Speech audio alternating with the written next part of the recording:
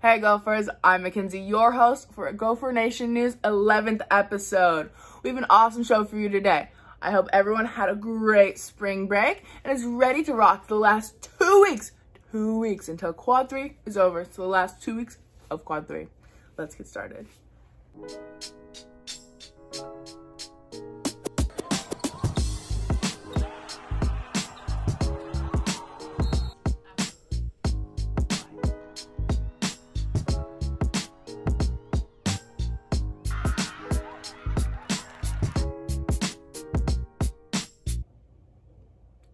There's been a ton of changes for sports and school because of the shifting COVID metrics. Sports have finally started, and we got a scoop from athletes what it feels like to be playing again for the first time in almost a year.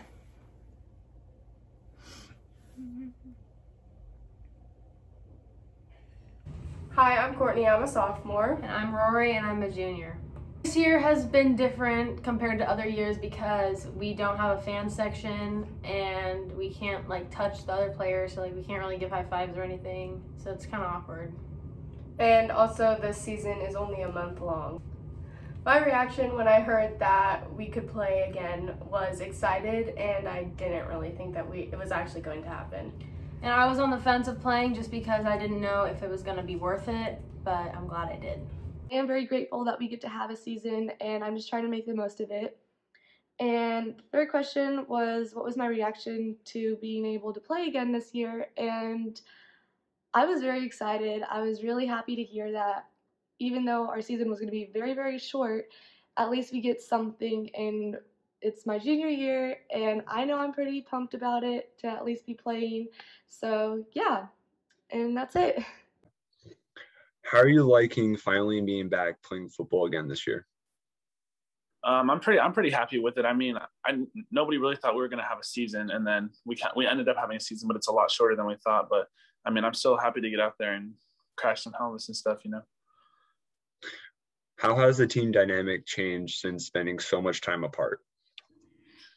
Well, I mean, once we got back into practice and everything, everybody kind of took their time to get back and be cool with everybody. But now, I mean, after 2 or 3 weeks of being together on the field, full pads or whatever, I feel like we've all got that bond back from last year and when we were playing together. So How is the season going? We are 0-2 right now, but that should change. I'm hoping that will change, and I feel like it will, because the teams from day one of practice to now, we've progressed really good, and I feel like we're doing a lot better than we were before. And so once we get everything down and get everything locked in, we should be good for our games on Saturdays and come out with a couple dubs or whatever. You know, it feels great to be out there with my coaches and teammates one last time. 4 weeks ago, we didn't know if we were going to get anything, so we're very thankful for that.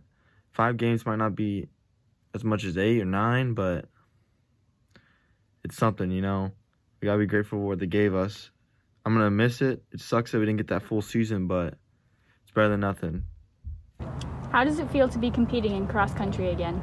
It feels nice to compete again, finally get out, get some running in, to be around people a little bit, which is nice. Competing's always been a huge part of cross country, and how you get better, how you track that progress. So it's an amazing feeling to get back to competing. How have cross country meets gone so far for you this season? This season so far, we've only had 2.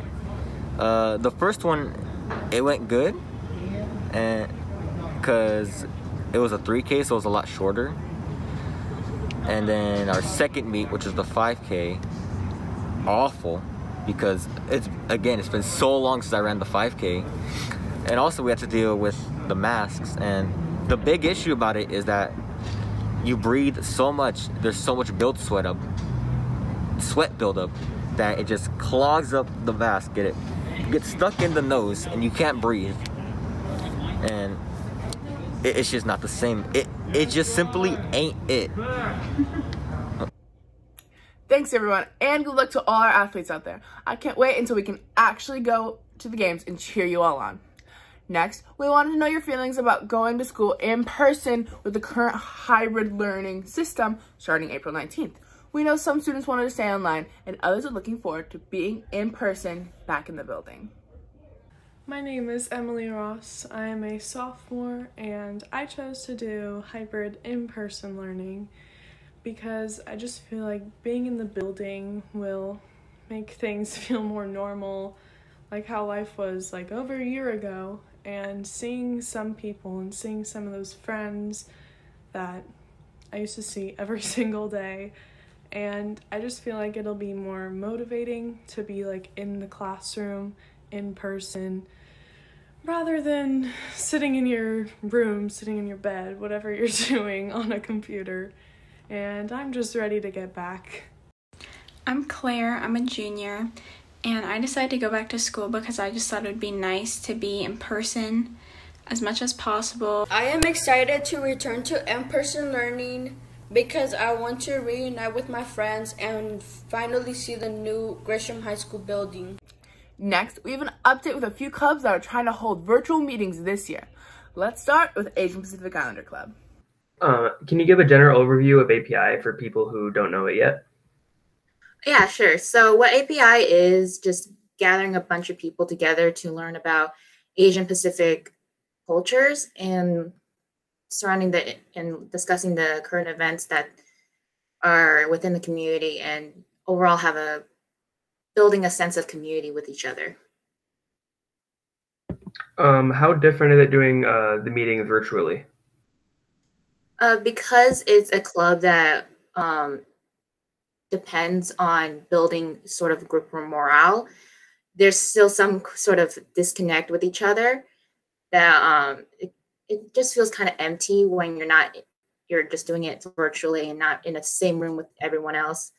And there's some things that we do in API from past years, like potlucks, get-togethers, volunteer work. Just having it with the quarantine and COVID-19, it becomes harder to really do all those fun things that we generally would do with everyone else in person. And are you still planning to do it like with school? Now with school being able to come back, is it going to change at all, like what you guys do? Learning from what I've been told from the Sun office, we're still going to continue with online with our Google Classroom, and just to keep things safe, we're going to continue doing online. So there might be some planning when it comes to towards May. So we're hoping to plan a sort of get together just at least once while social distancing. Thanks, Brody. Thanks, Chrisana. Sounds like great work. Now let's hear what Environmentalist Club has been up to. Have you ever wondered what you can do to help the environment without being part of Environmental Club? Here are some tips from our very own Environmental Club members. So, one way you can help the environment without being in the Environmental Club is shopping locally and reducing your use of single-use plastics. A thing that you can do while helping the environment is compost. Right now, currently, it's snowing a lot, so I can't really put it in the soil, but you can use banana peels or anything to, get richer soil, I guess, give back to the environment. One way you can help the environment is by using reusable water bottle and utensils. You can help the environment, even if you're not an environmental club, by getting rid of invasive species that you have, like Himalayan blackberry and ivy, and then replacing them with native plants. A quick update on Robotics Club. They have been killing it lately and winning all kinds of awards. The Gresham Barlow Science Expo, featuring science and engineering projects from 7 schools around Oregon, was held virtually on March 12th. The following students have received awards. Soichi Hayashi for NOAA's Taking the Pulse of the Planet Award. Nathaniel Gardner and Jordan Michael for outstanding use of the International System of Units. Lei Duang, an honorable mention in computer science and robotics, and the Naval Excellence in Science and Engineering Awards. Jordan Michael received an award for animal plant science. Both Lei Duong and Jordan Michael will compete at Oregon State level competition, the Northwest Science Expo, in April. Also, Jordan Michael will compete at the Regron International Science and Engineering Fair in May. Way to go, everyone. We will see you in 2 weeks. Take care, everyone. Have a great week. That's all for now.